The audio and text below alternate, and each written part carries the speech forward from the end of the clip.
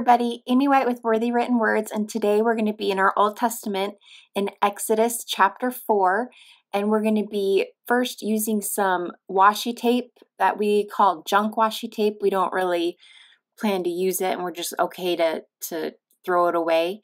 So we're going to cover up the words, just an outline of them so that we can protect them from getting paint on them. If you are really concerned, you can cover up the entire section of words to protect it from any paint getting on them. And I also have a piece of scrap paper underneath my page and a piece of scrap paper on the page next to mine to help prevent even more from paint getting where I don't want it to go. Then after we're done with that, we're going to take our paints, and I take the purple and add some white to it to kind of make it a lighter purple instead of the bright purple that is in your kit. So after I get it to a shade that I like, I am covering the entire page besides the words with a coat of purple paint. I'm actually using a really small paintbrush. You could do this much faster with a larger paintbrush. And once this is dry, I'm going to add another coat so that you can't see any of the footnotes, and it's just a nice clean cover of purple paint. Once this is done, you can dry it with a heated tool. It's like a blow dryer, but for craft paints, and it will make it dry much quicker. If you don't have one of these, it's not necessary. You can let it air dry, and acrylic paint usually dries pretty quickly. Now we're going to be using the baby white that's in your kit, and I'm going to wrap it around my finger and tuck the rest of it inside of my palm of my hand so that it isn't dragging. And I'm going to dip it into the turquoise, and I'm going to rub the turquoise on top of the purple in very random places. And I'm making sure to keep my strokes up and down at all times. I'm not going side to side. So I'm doing a big long strip of it right here, and then I'm going to add some more at the top and some at the bottom, and just kind of a spotted effect. Now I'm going to dry these with my heated tool and then add another coat on top just to give it a more solid look. You can again air dry it or use a heated tool as well to help it dry faster.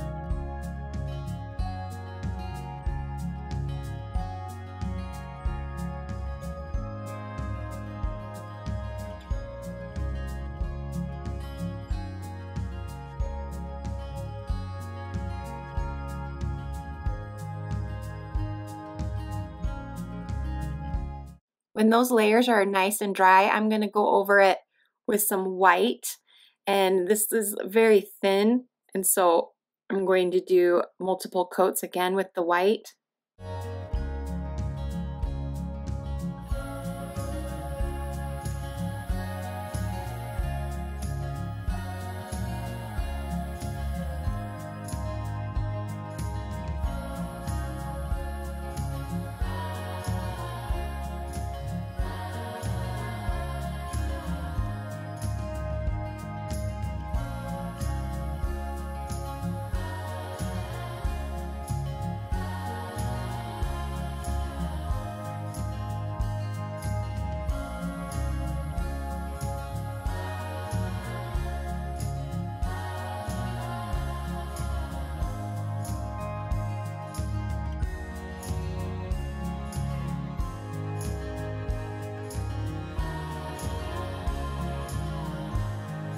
There's a lot of freedom with this. You can do it completely different from mine, but here I'm mixing some more light purple to put in more various places. And the cool thing with acrylic paint is if you put something anywhere and you don't like it, you can always just paint right on top of it with another layer once it's dry.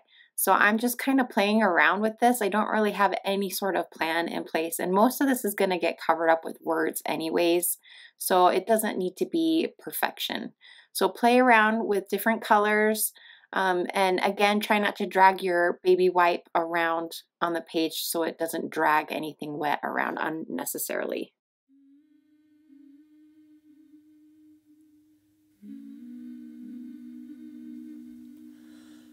Be with me, Jesus, I ask you to stay.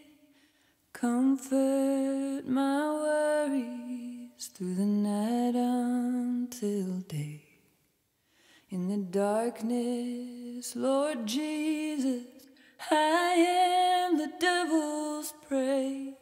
So I beg of you, please just stay, stay in the morning. Now we can take off the washi tape. If you are peeling this off and it starts to rip your page underneath, then stop peeling and take it off from the other side. Now I'm going to be using a flat paintbrush with some white paint on it to work on fixing up anything that went underneath the washi tape, to just clean up any of those issues. Now, using more white paint and the paintbrush, I'm going to create 3 circles. They do not need to be perfect circles. They're just 3 ovally, whatever, hand-drawn circles. Don't get too caught up in perfection here. And we're going to do 2 coats of them.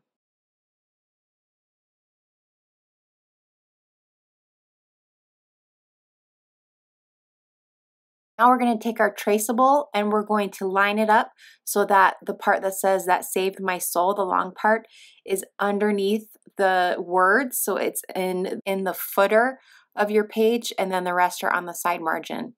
And once you have it where you want it, then I'm going to bend it underneath so that it is easy to place along the side of the margin without it going everywhere. And then I'm going to put it in place with a piece of washi tape that will hold it where I want it to go. And you can make sure it's down enough by using these somebody stickers. Those need to be able to fit underneath the words as well. So you can kind of figure out by spacing where it needs to go in your footnotes. Next, I'm going to take the graphite paper and I'm going to put it so that the shiny side of the graphite paper is on my page. So the dull side is facing up towards me, and I'm going to slip that underneath this traceable. And don't fold it underneath the back side because it will transfer your message all the way through to the other side. So we want it big anyways because it needs to cover all of the words. And then we're going to trace everything that we want with a regular ballpoint pen, or it could even be a pencil. We're going to just go over it. It doesn't have to be super hard, and it's going to transfer what we're writing onto our page with the graphite. Now we're going to take all of this off of our page, and we're going to take our stickers and we're going to line up our stickers in between these words. A little hack that you can do is take the stickers off and put them at the top of the sticker page like I'm doing here, so you can control the spacing before you put them on your page. So I'm lining them up right above where they are on the sticker sheet.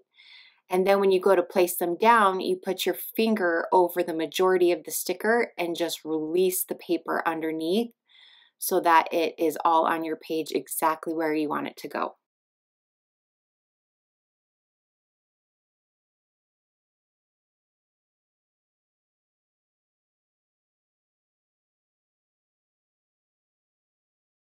Now, using our black Glaze pen from our kit, we are going to trace over these words that we traced with the graphite paper. Now, start with the circles first because it's a new pen, so it's going to flow very heavily, and I would even practice using this pen on a piece of scrap paper if you're not used to using these before. These are little words and it's going to be really tight, so you want to be very careful when going over these words. Just take it nice and slow, and if it smudges or anything, you can try and Worst case scenario, you can paint over it with your acrylic paint if you have to do it again. So I give you this caution just because it's really easy to just make a huge mess with this pen.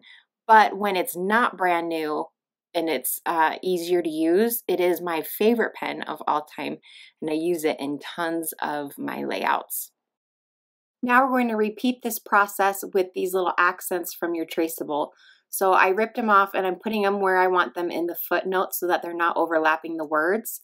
And I'm going to go ahead and trace them using a pen and the graphite paper. Now, you should make sure that you do this after your pen that you just did is nice and dry, because this would be a prime place to be smudging what you've already done. And then after you're done tracing it, once again, you can fill that in with your Glaze pen. Once this is all nice and fully dry, I go over all of the tracings with an eraser. And you don't want to use like a red pencil eraser because that will just leave red streaks on your page. So you want to use like an eraser that's made for art projects, and you can get these at the craft store. They're like $1. And what it's going to do is it's going to erase any of the graphite paper, the markings from the graphite paper that are sticking out from what you have traced on top of, so it just cleans it up really nice. After everything has been erased, you may need to go back over with your Glaze pen a few sections because the eraser can pick up the pen markings as well, so you can clean that up. So here you can see that I did smudge my pen. I'm sure many of you will, and I am just going to go right over that with the acrylic paint that's still not dry yet, and let that dry and put another coat on that and cover that up and just clean it up that way. That's the best thing about acrylic paints, so you can just paint right on top of your mistakes.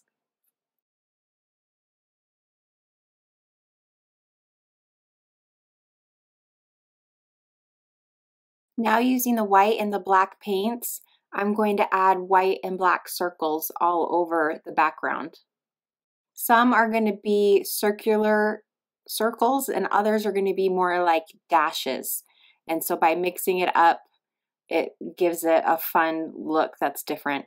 So first I'm going to do all of them in white, and then I'll wash my paintbrush and do them in black. And my Lord, try as I may, I still need your mercy, I still need your grace. So if you don't mind, sweet Jesus, what do you say? Will you be with me always to my dying day? Will you be with me always to my dying day? Mm-hmm. Mm-hmm. Mm-hmm.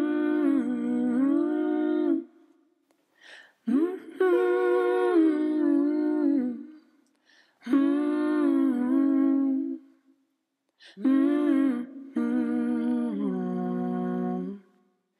Mm-hmm.